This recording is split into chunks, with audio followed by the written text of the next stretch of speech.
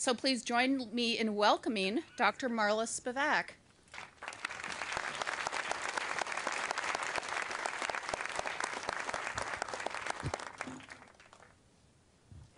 Thank you for coming.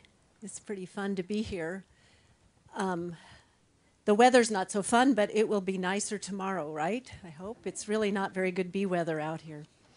So it's a huge honor to be here today, and let me get going here. And to speak to, it's a huge honor to speak on behalf of the bees. Those of you who know me know that this mission that I'm on to help bees is not about me. It's about the bees, and it always has been. And I feel like I've been swept up in this current that's happening right now. And it's a huge current, and it started in 2010 with the MacArthur Fellowship, which was a huge surprise to me, totally unexpected. And it kind of knocked me silly for a while. And then I decided to rise to the occasion. I'm all in.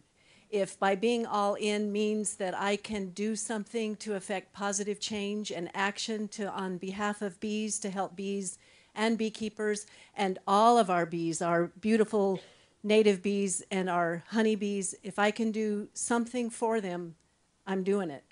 So I am not a genius by any stretch of the imagination. Ask my family. But I am persistent. And I'm really persistent. And I have a big vision and a big dream. And so thank you so much for coming here today and sharing this with me, for listening to the big vision and supporting bees and positive change, because it's happening right now, and here we go.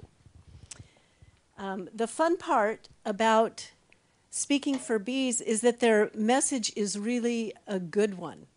And it connects to all phases of life, not just bees and flowers and food. It goes way beyond that to their social structure and everything about their biology. And the solution to helping bees and to the plight of bees is actually beautiful. And it's very doable. This is something we can all get our hands around and do something about. So I'll go forward, I think.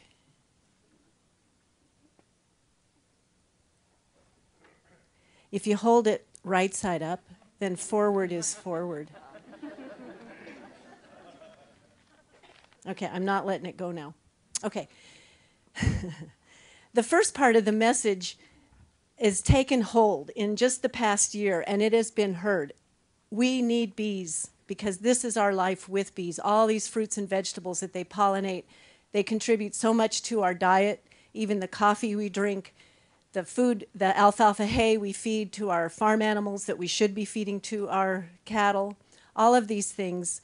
Everybody's heard this message. This was from Whole Foods, a big marketing campaign that they did.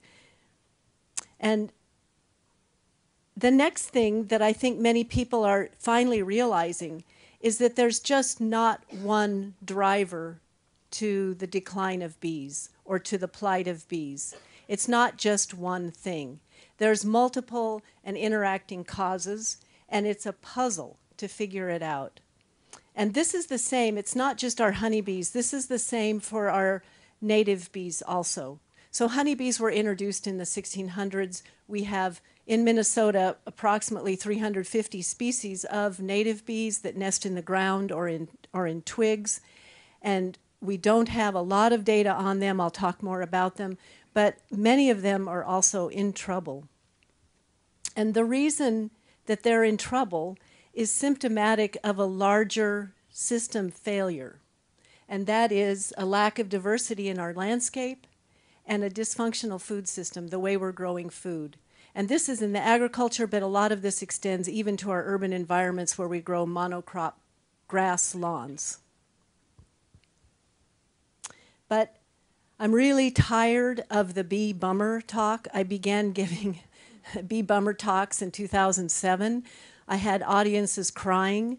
I had a lady come up after one of them and said, I don't know what to do. This is the most depressing thing I've ever heard in my life. And I realized I can't go down that path, that I have to go there, but then say something positive at the end. And so now's the time for action. And when I was invited to give the TED Talk last year, I thought a long time about what's my final message, because I can't leave on that bee bummer note. What is that? What can I give people? What is something that everybody can do? And yeah, it was easy. Plant bee-friendly flowers and don't contaminate those flowers with pesticides. These are the action steps. And this is what's taking hold. And I don't think it was just me. I think there were many people saying similar things at the same time, and enough people heard. And it's, like I said, it's a beautiful solution. Flowers are nice. And uncontaminated flowers are great too. So right now what I want to do is move all of us deeper into this solution. This was just a first pass. Let's get going. Let's take a step out of this thing and move forward. But now what I'd like to do is take us a little bit deeper into this. So let's start with bees and nutrition. In Eastern philosophy, food is medicine. And Western philosophy, if you will, is that you are what you eat. And this is certainly true. I want good, clean food. And the bees do too. They need good, clean food.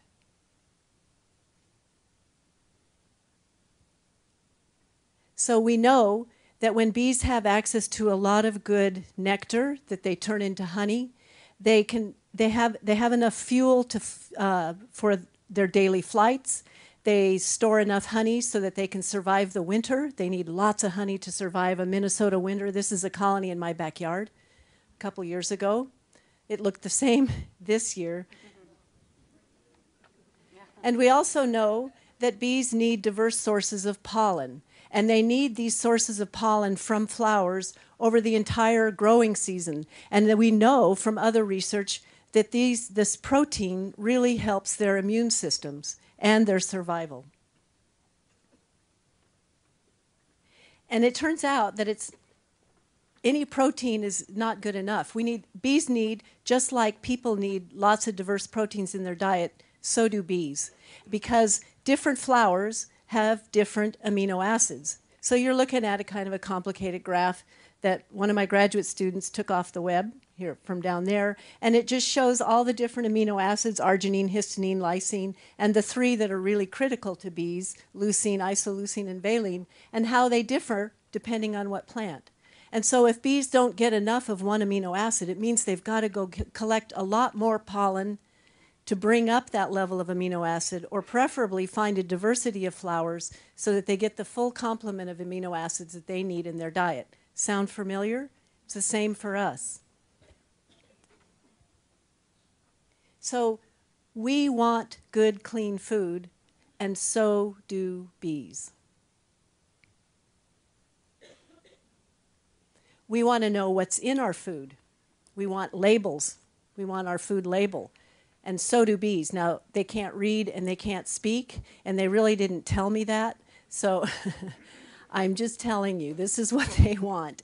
They want to know what's in that food. We want to know what's in that food so that the bees can eat clean food.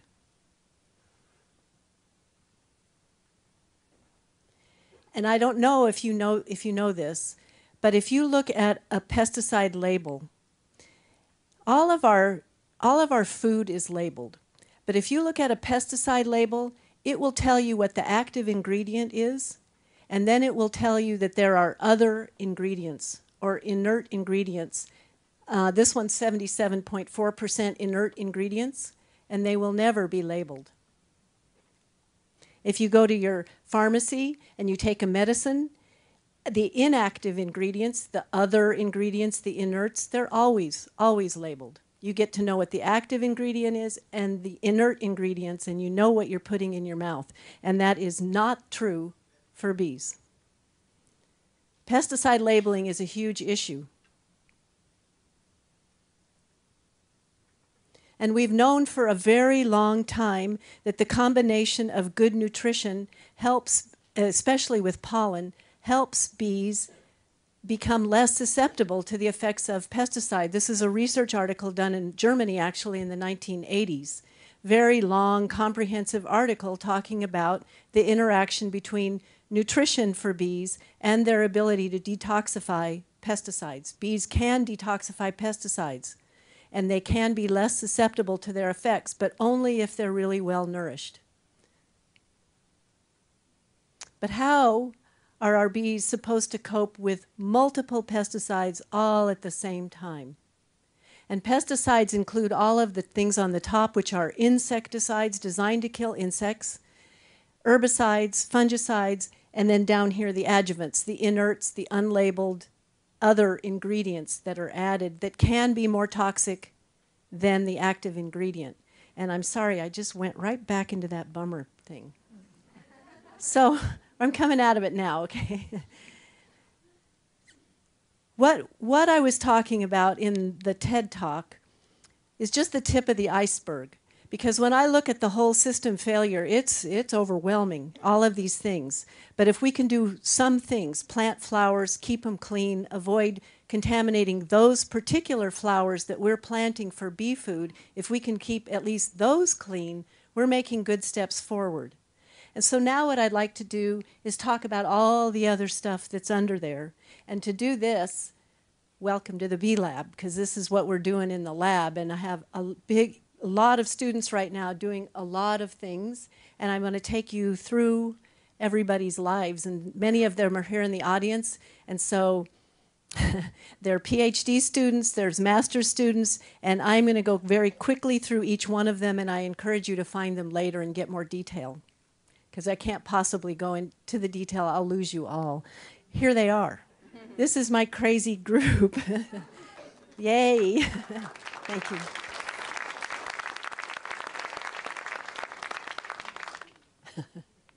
The one with the red hat on he has a twin. But he couldn't get his twin to wear the bee beard, so they just wear hats. I'd like to start with Gary Reuter. Gary Reuter has worked with me for 20 years. When I first came to the University of Minnesota, it was 1993, I believe, and there was a letter in my mailbox saying, I think you're probably going to need a technician. I've been a beekeeper, hobby beekeeper all my life. I am an industrial arts teacher. And then he said, I'm open to learning new things. And I went, okay, you're hired. I interviewed him.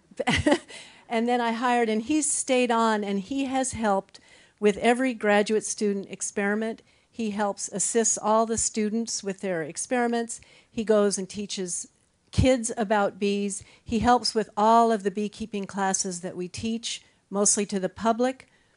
And then he gives lots of talks on his own.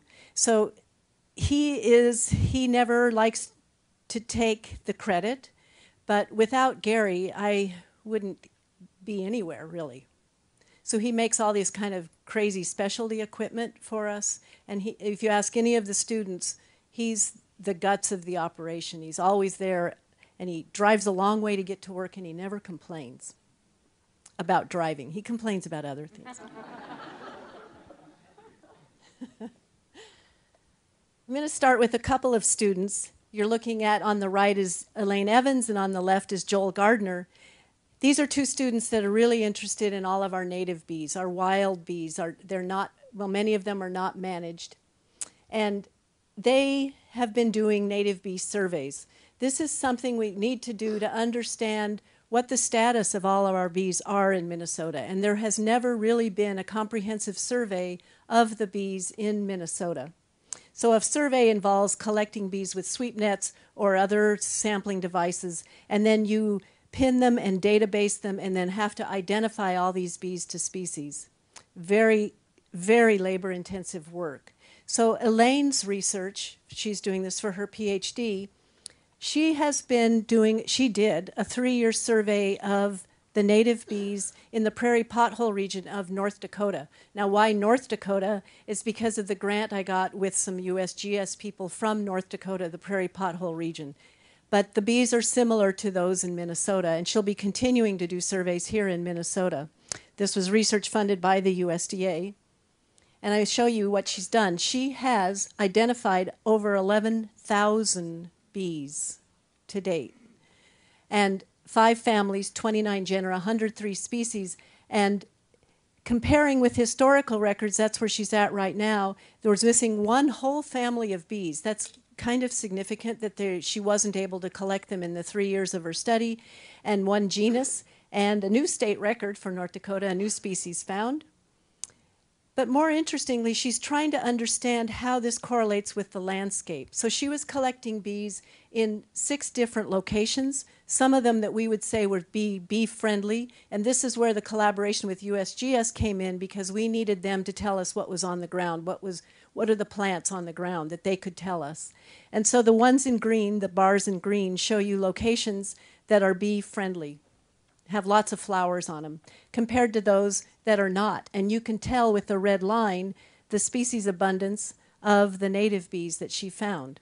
So this is really critical to show that where the landscape is not as friendly for bees, you don't find as many bees of our native species.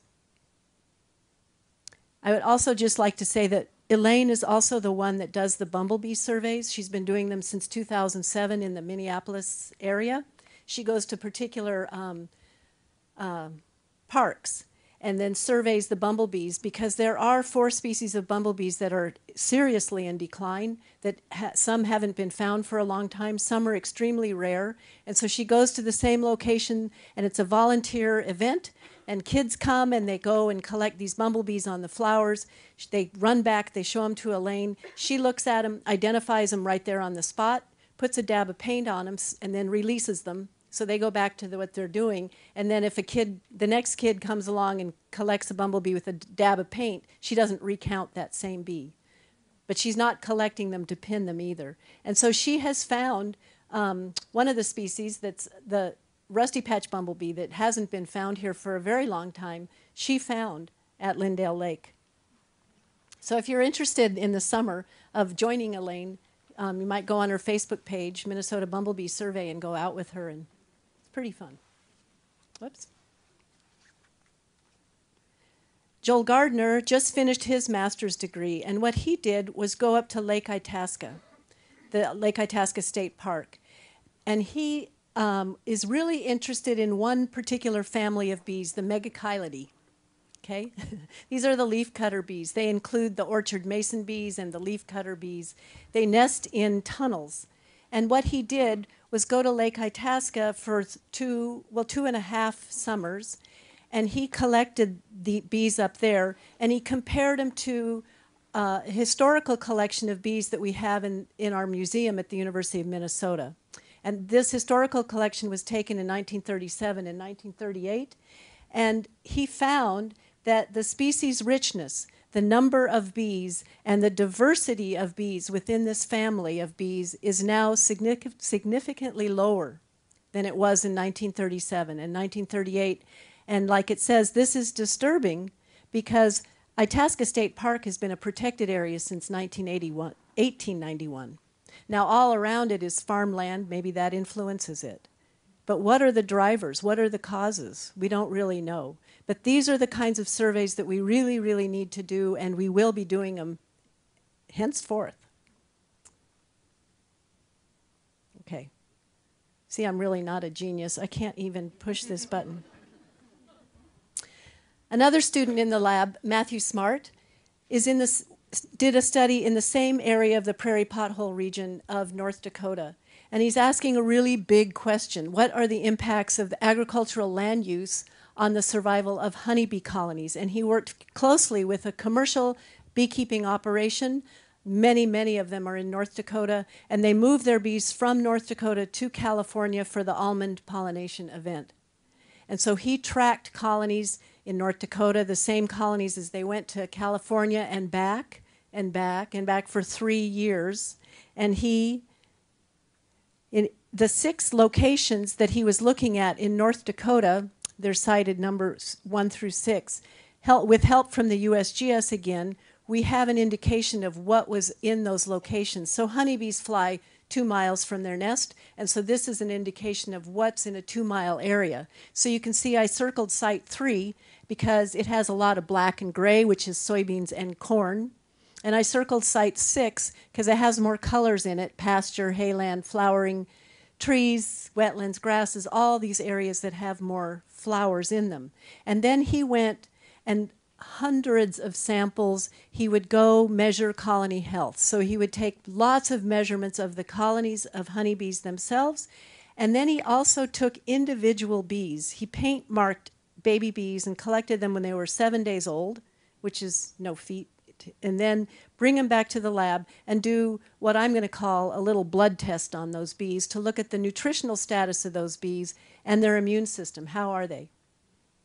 And what he's found, and this is overall 3-year average survivorship, the colonies at Site 3 with the soybean and corn had about almost 50%, 45% mortality on average over those 3 years. Whereas that Site 6, much, much lower mortality, 10, 12% in comparison. And the mortality was correlated, or actually the survivorship, the health of the colonies, especially at Site 6, was correlated with the levels of, all these big words for you, vitellogenin and lipids. So vitellogenin is a storage protein, very important for bees, very, very important storage protein for bees, very good indicator of their health, the amount of lipids they had, fats in their system. And so that meant that at Site 6, the good one, their VG, their vitellogenin levels were higher, their lipid levels were higher, and their immune systems were quieter. It's important to have a quiet immune system because that means you're not having to fight off a bunch of diseases. If your immune system is activated, it means there's a problem, right? You're fighting off a disease or something. So he's finding a bee blood test, possibly, a way to collect bees and look at their blood, if you will, to determine, as a predictor, to determine how they may survive in the upcoming months. So this incorporates pesticide use. Also, it includes the landscape use, their nutrition, and everything about that whole system of interacting causes. Another student who just came on board is Ian Lane, and he is funded by the state of Minnesota through our Minnesota Environmental and Natural Resources Trust Fund. Did you know that your lottery money goes into that fund? It's awesome. You need to really support this because there's an effort afoot now to try to deplete that fund or divert those funds to other causes. So it's very good that Minnesota decides to use these resources for reuse the money resources for natural resources. And so people can apply for grants, and I did, and I got money. They graciously funded me for this project, which I thought was kind of whimsical, but they really liked it, and I do too. And that's to figure out what kind of flowers we can put in our lawns in the cities that can bloom, that would reduce the intensive inputs, the amount of water, fertilizer, and mowing that we have to do. And it's a research project because you have to figure out what plants you're going to put in there that can withstand mowing and continue to bloom and that are still attractive to the bees. So, of course, Dutch clover has always been a good one, except that it's not included in our grass mixtures anymore. If you buy grass seed, it doesn't have Dutch clover in it anymore. I suppose you could ask for it in there. That's a great plant to begin with, but we want some more. Let's get some diversity in there for some areas of lawn that you don't play soccer on, that you don't need to sit on. There's a lot of grass out there that really no one ever uses, right? So it might as well be bee pasture or a bee lawn, and people like it manicured. It could be mowed. It should, places, even roadsides, could be mowed and still flower and flower low. So this is what Ian is doing this summer. Is his first real summer of research. He'll have a lot of test plots on the St. Paul campus, and he'll be seeding hard fescue instead of Kentucky bluegrass. He'll use a different kind of grass that requires less input to begin with. He'll seed this fescue with different seeding rates of different flowers and then mow it and see what happens. It's great research. Okay. Okay, Ian, go away now. Okay. Another graduate student, Judy Wu Smart. She's studying the effects of neonicotinoid, the neonicotinoid, insecticide class, and her approach is to look at its effects on queen honeybees and on queen bumblebees. This has never been done. She is funded by the EPA. She wrote an EPA, Environmental Protection Agency grant, STAR Fellowship, and so they are paying very, very close attention to her work, and so far very pleased with her work, and of even offering to do some of her residue analysis, which is quite expensive, and they're going to do it in their lab, which is really good. So they're very supportive. And so what she's trying to do, and I'll just talk about the honeybee part of it because she'll be doing the bumblebee part coming up. She fed varying amounts of imidacloprid, and that's one of the kinds of neonicotinoids. So maybe I should have said the neonicotinoids are in the news now because it's a class of insecticides that's systemic, meaning it runs through the plant and is expressed or translocated in the leaves and all parts of the plant into the nectar and the pollen. And so bees can pick up a little bit or sometimes a lot of this compound when they're feeding. And so we're curious to know the worker bees for honeybees would bring it into the nest, and then does it get to the queen? And if it gets to the queen, what are the effects of the queen? Because beekeepers, frankly, are seeing problems with queen bees right now, and we don't know if this is the full thing that's going on, but maybe it's contributing. And so the photo on the left, if you're not a beekeeper, is a comb coming straight out of a bee colony, and we keep them in these wooden frames. They hang in the boxes. And let's see if I can get this pointer.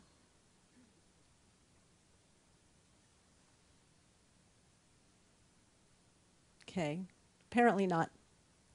I have a pointer.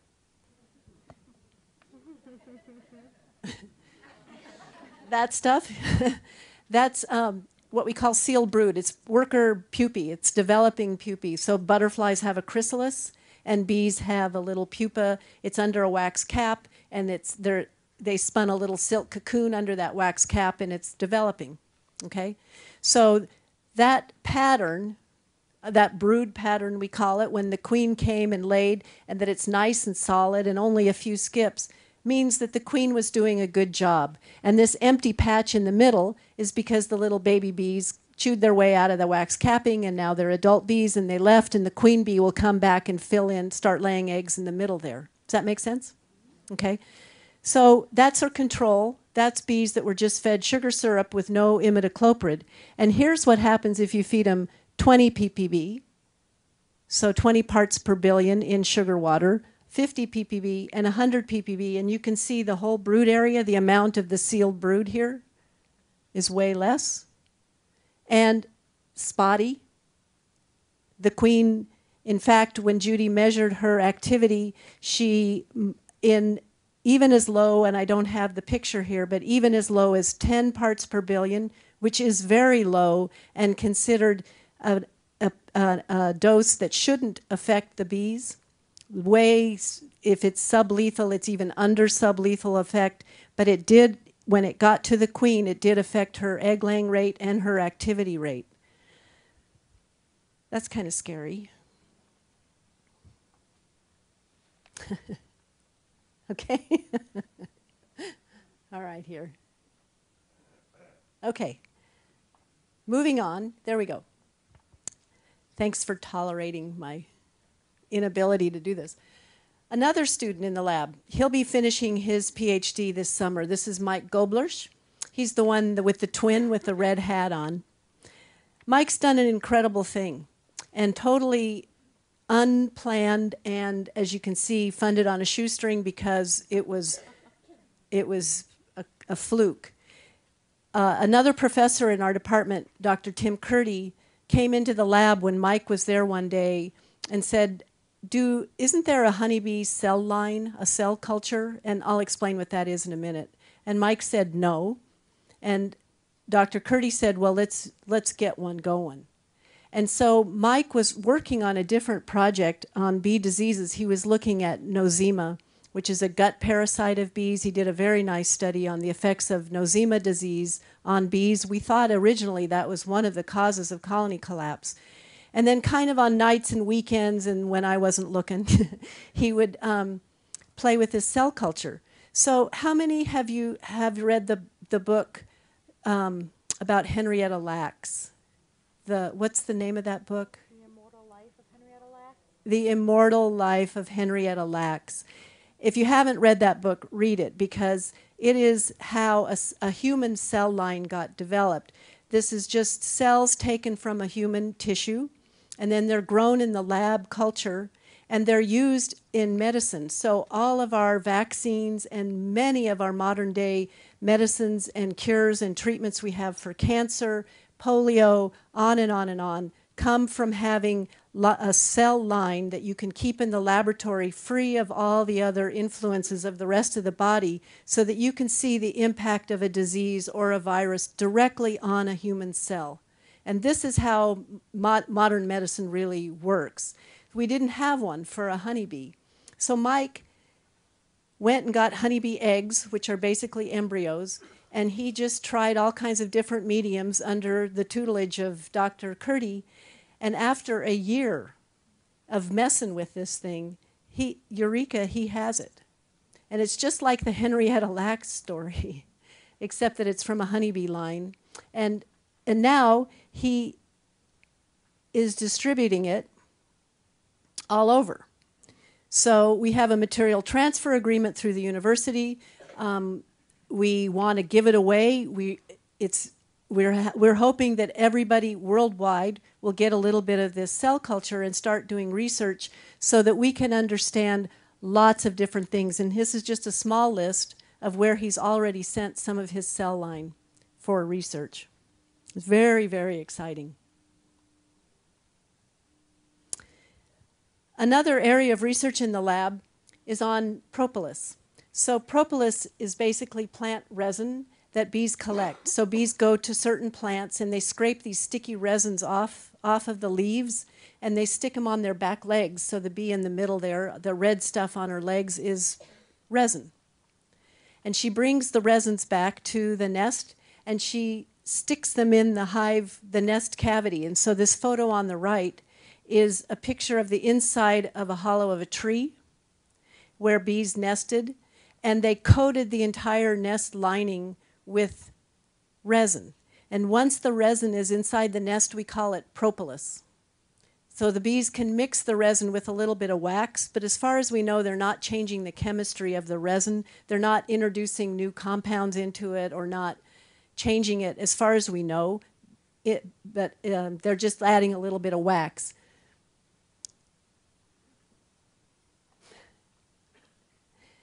We know that these resins and propolis, well, the resins themselves have really diverse antimicrobial properties. They are medicine. They're medicine for the plant. They help the plant ward off diseases and infections. And when the bees collect them and put them in the nest, we now know that it helps the bees, especially their immunity. So there have been three students, there's three students. The first one was Mike Simone Finstrom, who finished his PhD. He was the first one to show that a propolis envelope within a colony, a layer of propolis in a honeybee colony, really helped the bee's immune system. Mike Wilson just defended his PhD 2 weeks ago, and he has done a lot of the chemistry. What are these resins coming from? What are they? What plants are they coming from? And what is their antimicrobial activity? So he takes a disease and then tries different types of resin to see how active the resin is in fighting off different bacterial pathogens or fungal pathogens. And Renata Borba, who is here, is a PhD candidate, and she's continuing on with the research. She's looking at the effects of a natural propolis envelope. Well, here, these are the questions that we're asking. How does a natural propolis envelope help the bee immunity? When Mike Simone did it, it wasn't a natural one. He painted on an envelope, so Renata's taking it a step further. If the bees build a natural envelope in modern day beekeeping equipment, can we encourage them to do this, and how will that help them? And do the colonies with this propolis envelope inside have less disease? And what are the plant sources, and are some more antimicrobial than other? And then kind of the most amazing question that may or may not be so, Do bees choose resins? Can they choose their medicine? Are they self-medicating? So if they have a disease, are they going to go collect resins that have more antimicrobial properties than others? So these are the questions that Mike Wilson answered some, and Renata will be answering, so stay tuned. All of those studies, particularly the propolis one, are part of a greater theme that I've been really interested in for a very long time, and that is, how do bees help themselves? What are bees' natural defenses? This has been my main interest in research since I began doing research on bees, basically. It's like, they're so amazing. What is their healthcare system? What do they do for themselves? How do they keep themselves healthy without a beekeeper? Because they've been here much, much longer than humans have. So what was their original way of staying healthy? And can I describe those mechanisms? We call it social immunity when a colony of honeybees, when all the individual bees within the nest are performing behaviors that act like an immune system within a single organism. So a colony of honeybees, for me, is the organism. And the individual bees are acting like cells within the organism. And then within an individual bee, each individual bee has an immune system, has cells within its organism. So it's multi-layered and it's totally fascinating. So originally, well, I'll just go to this one. Right now, the antimicrobial defenses is part of one form of social immunity, and the resin collection falls under that kind of category. But before we got into the resin and propolis studies, I did a lot of work on hygienic behavior. And I want to talk about this particular person here now. This is Rebecca Masterman, Becky Masterman. She was my very first PhD student. She finished in 2000, and she was looking at this hygienic behavior. What it is on the top left. In addition to not being able to push a button, I can't tell left from right. All right, on the top left for you, hygienic behavior is the ability of some bees to detect diseased brood and remove it from the nest. So they do this before it's infectious, and they're very, very good at it. They can detect. We didn't know how they detected it. And so Becky's studies were looking at the neural mechanisms of this behavior. And she did a lot of poking and prodding bees, and I want to show you this top right photo is a bee brain. And it's stained for octopamine, which is a neural transmitter, and she found that when bees were in the middle of performing hygienic behavior, their brains lit up with this neural transmitter, and we know that that neural transmitter helps with their olfactory sensitivity, in other words, their sense of smell. And so we got to this question of, how do they find out that the brood or the baby bees are sick? They smell them. Okay. So Becky did this PhD, and then she went on to do other stuff, and now she's back. And she is the captain of the Bee Squad program. So that what I just talked to you about was a lot of the research that we've done over the last 20 years and that we're doing now. And in addition to doing research, part of my job description is to do extension and outreach, which means working with beekeepers and working with the public. In addition to classroom teaching, I have an extension component to my job. It's a huge demand. There is huge demand for information on beekeeping right now. There's a huge surge in urban backyard beekeeping, and Gary and I couldn't keep up with it. And so I decided to use some of the MacArthur Foundation money to start a Bee Squad program. And that's where this came from. So originally, last year, we started with Jody Gertz, lower left. She started the program, got married and moved, well, not married yet. She moved to Australia. And now Becky has taken over, and this is the Bee Squad crew. We now have many new people. Jessica Helgen, actually she's not new, Chris Kulhanek, Jenny Warner, and Clara Costello, our newest addition. This program is truly amazing. It's part of the Bee Lab, and it's, again, fulfills the mission to help beekeepers and to help bees. So there's different parts of the program. The hive to bottle part of the program, the customers purchase the bees, and then they get one of the Bee Squad employees' expert assistance on keeping the bees, and then the honey goes to the customer. So we're the beekeeper, and and the bee squad, I'm sorry, the hive to bottle people, the people that have the bees on their properties, have become amazing ambassadors to the bees and to the bee lab. And so this event is because Jennifer Martin has bees on her roof and is really, really supportive of the bee program and of bees in general. And Aveda has bees on their property, and they're doing really amazing things. They're starting to plant a whole lot of flowers up there to help the bees. So not only do they have bees on the corporate headquarters, and we're helping them keep them as naturally as possible with as few treatments as possible, they're also planting for the bees. So they're doing a two-pronged approach, which is really great. There's lots of hive to bottle families and organizations, and this was kind of an unexpected consequence of the Bee Squad program, but now with our relationships with people, with the places that Becky's finding to put bees on rooftops and at corporate and headquarters and different locations, all of these places are now helping spread the word about the importance of bee health to their communities. And once they get a hive of bees on their property, they start realizing, oh, where are the flowers for the bees? What are they going to eat? How far do they fly?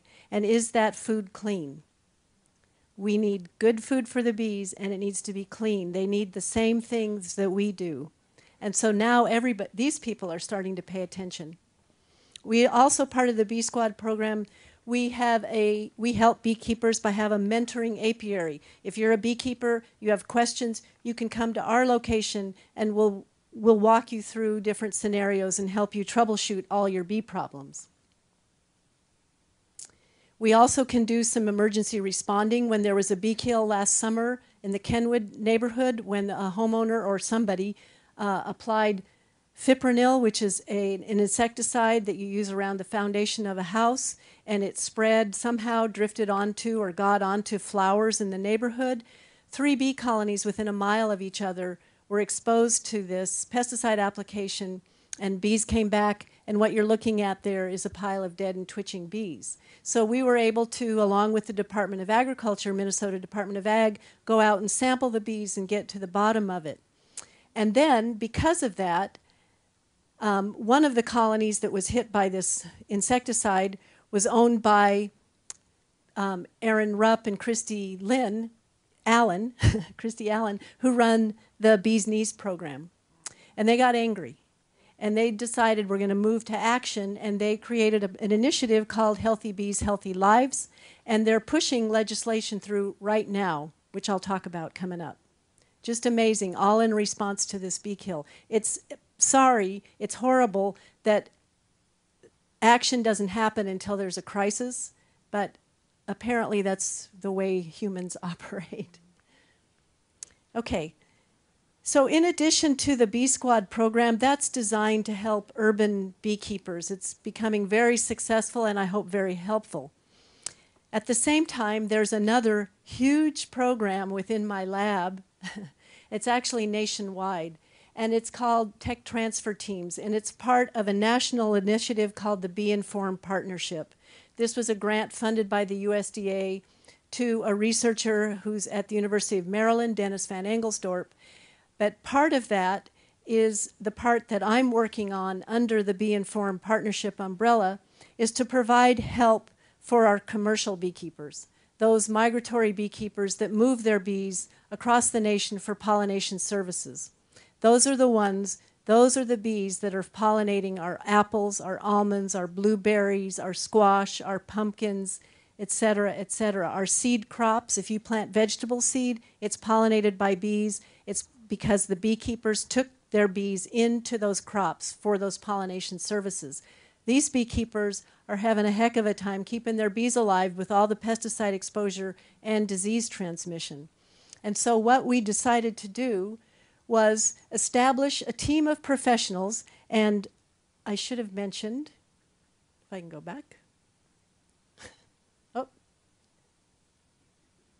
Katie Lee, who is running the tech team here at the University of Minnesota, and she's also doing her PhD. She'll be using the data she collects from the services that she provides for the beekeepers for the help to do an epidemiological study on what's going on with these bees. So Katie's here, and you'll get to meet her. But what she does with others, and there's a tech team here in Minnesota and North Dakota, and there's one in Northern California. One thing that they do is work with bee breeders. Those are the beekeepers that are raising the genetics, the queen bees for sale for across the United States. And we're working very closely with them to help them figure out which colonies they can use as breeder colonies so that they can improve their selection for bees that are more resistant to diseases and mites. And the great thing about it is one of the things that they're selecting for is hygienic behavior. That behavior that we studied and that Becky studied for so many years in the lab, we have a way to assay for that in the beekeepers' colonies. And here's happy beekeepers showing that, yes, my bees are really hygienic, and I can breed from these bees, and we can get the commercial beekeeping population back on track and hopefully healthy. Okay, I'm winding up here. So the legislative efforts that are going on in Minnesota right now are awesome. I think, to my knowledge, we're the only state that has 2 bills in the legislature right now that are designed with a specific reason to help bees. One of them that actually they passed last year, the pollinator habitat bill, that specified that the state of Minnesota has to have best management practices for providing good habitat for pollinators in urban areas, in agricultural areas, and as much as possible in our roadsides. So they're coming up with these management practices, and they have to do, the Department of Ag has to do a full review of the use of neonicotinoids in the state of Minnesota. That happened last year, 2013. Right now in this session, there are 2 bills. One is to label nursery plants. If you're selling nursery plants that are pollinator friendly, if bees will visit them, then they need to be labeled, that they have, if they've been treated or not. This is an incredible bill. You need to push for this bill. I think this one will pass. The next one is a beekeeper compensation bill. Beekeepers have never been compensated for pesticide loss. And they don't have, their insurance policies cannot cover the bees. They cover the equipment, but not the bees. If their bees are hit by a pesticide, commercial beekeepers or backyard beekeepers, there's no compensation. So this is the first bill ever that I know of that will provide some compensation to beekeepers if their colony was killed by a pesticide. This is really good, so really push for that one.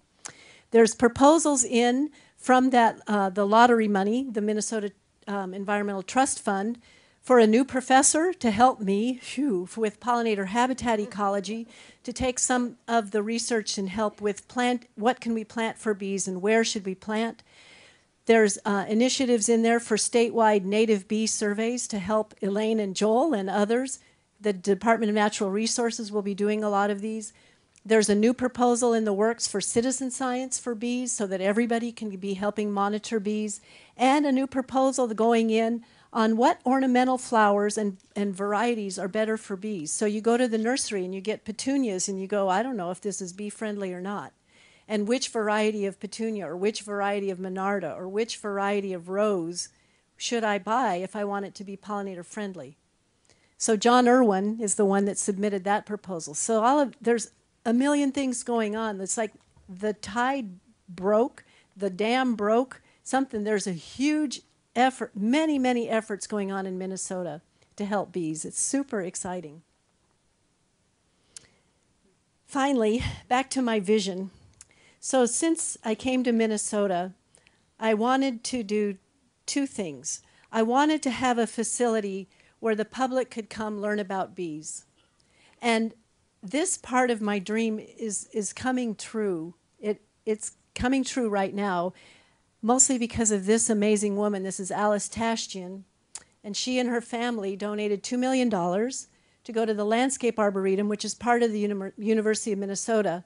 And with a little bit more fundraising, they will build a pollinator discovery center, and they're going to put this thing out by the Red Barn at the far end of the Arboretum, where you probably don't even know, but it's a gorgeous area, and it'll be part of a community food place. So they're going to combine food and bees and cooking and growing community gardens. It'll be a really awesome place. It'll have a space in there where kids can come in and learn about bees and people.